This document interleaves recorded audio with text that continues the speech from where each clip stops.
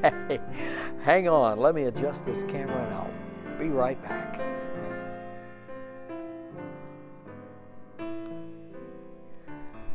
There I am, or here I am. Just wanted to show you our offering chest we have. We use this for our Lottie Moon Christmas offering, and everyone comes and passes by and puts their offering in the chest on our special Sunday during Christmas. And we just did that. And we are, by our giving, making sure that our missionaries stay on the field, stay where they are, so they don't have to come back and raise money. But we ensure their time and financial needs while they're serving around the world. Well, welcome to Parish Prayers and Beyond. We're glad you're here, and we're glad that you have joined us for this Parish Prayers and Beyond Extra. Glad that you could join us this evening. During Christmas, we usually take some Wednesdays off to allow time for people to gather with their families and travel if they need to travel. So tonight, this is the third week of Advent, and we're talking about joy. Joy is one of the great blessings of Christmas. It shows up at Christmas with beautiful music. Joy is manifested in the giving and receiving of presents. Joy can also be evident in reconnecting with family. I know that's true because last Saturday I was able to spend some time with my family, and I was able to finally meet my newest niece, Winifred. So I was able to see her and Eleanor and Genevieve and my niece and nephew and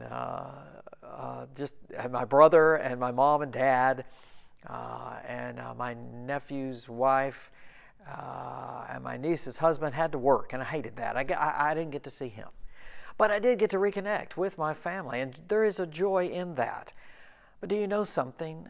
I know you know some things, but guess what? Do you know that true joy is not dependent upon circumstances? Joy is a gift from God even when times are tough.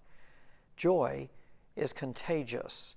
Nancy Grace tells a story about joy that I want to share with you this evening. She writes, "One December, when our small group caroled at a local rehabilitation center, I noticed some residents joined in the singing while others did not. One man in a wheelchair frowned as we sang and frowned through every song. No hint of a smile at all. She says, I could see that life had been hard on him, and he had physical weaknesses there, just being in the wheelchair. And she said his face was stern, his eyes were sad. When she asked him if he would join in the singing, he said no, shook his head.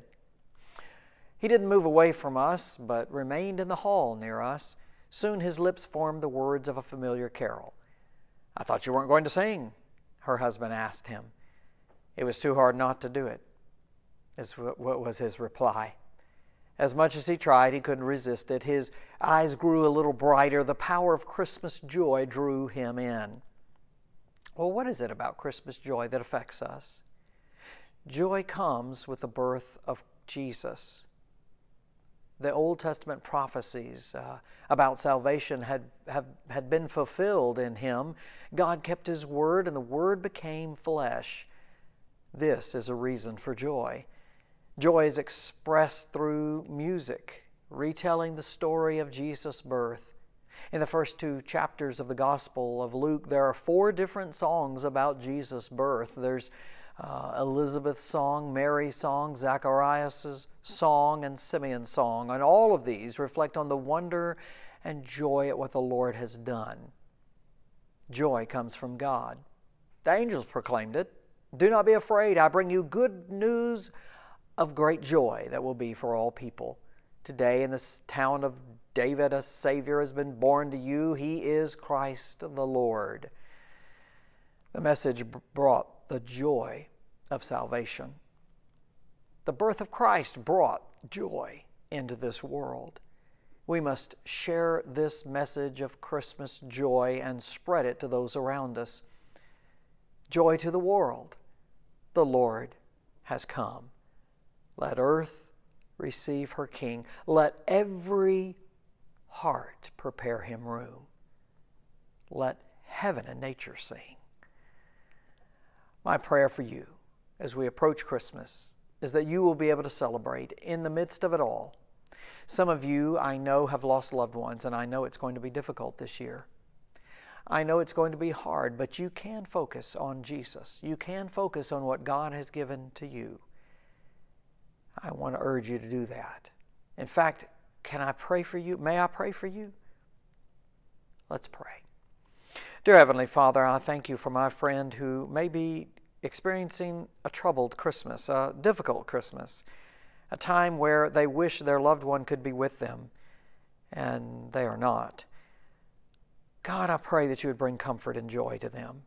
Lord, bring them comfort and bring them joy in ways that only you can. Lord, help those of us who know those who are hurting to reach out to them. Help us to do that. Help us to reach out to them and help them to know that we care and that we're thinking of them during this time of Christmas, this time of celebration. Father, thank you for this past year. Lord, if you so choose to give us a new year, may we approach it with great joy, and may we approach it holding your hand through it all. In Jesus' name I pray, amen. From all of us here at the First Baptist Church, we want to wish you a very Merry Christmas and a Happy New Year. Come join us, will you, this Sunday morning, or possibly even this Sunday evening at 6 p.m. We have a Christmas Eve service that will surely help you to get in the Christmas spirit. Again, we have some prayer requests coming up in just a few moments and some announcements. So join us, will you? Until next time, until, I guess, next year, this has been Parish, Prayers, and Beyond.